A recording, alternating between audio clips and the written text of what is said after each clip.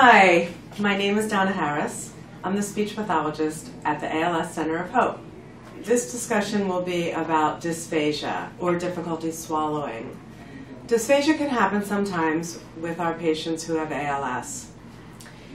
As a speech pathologist, I will help along with our dietitian to determine the best possible diet for you.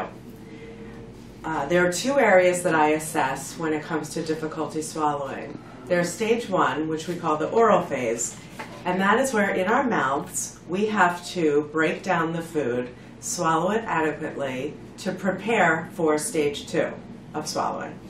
Sometimes we need to change your diet to a softer food or to thicken your liquids, all in an attempt to make your swallow safer. At this time, I did want to discuss oral care. It's very important that people continue to take really good care of their mouth, of their teeth, of their tongue. We want to minimize any bacteria that develops in your mouth because that also gets swallowed with the food. So, the second stage of swallowing is called the pharyngeal phase, and that is all here. We have to initiate the swallow, and at that point, all of the muscles begin to contract to push the food down safely into your esophagus.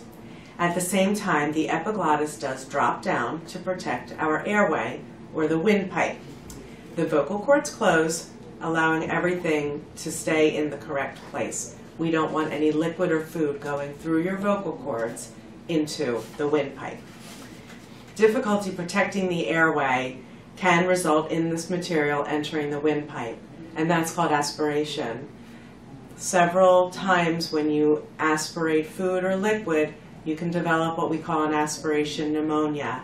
This becomes very problematic as we do not want to get in the way of your respiratory status. Any signs of aspiration do include coughing, choking, a wet vocal quality, shortness of breath, or fevers. Again, recurrent aspirations can result in pneumonia, which can be very serious. As a speech pathologist, together we decide on your food choices, the safest textures, positions, strategies, postures to keep you eating safely. We will continue to reevaluate any need that you have or any change that may be helpful throughout the disease process. So that's what we're here for. Thanks.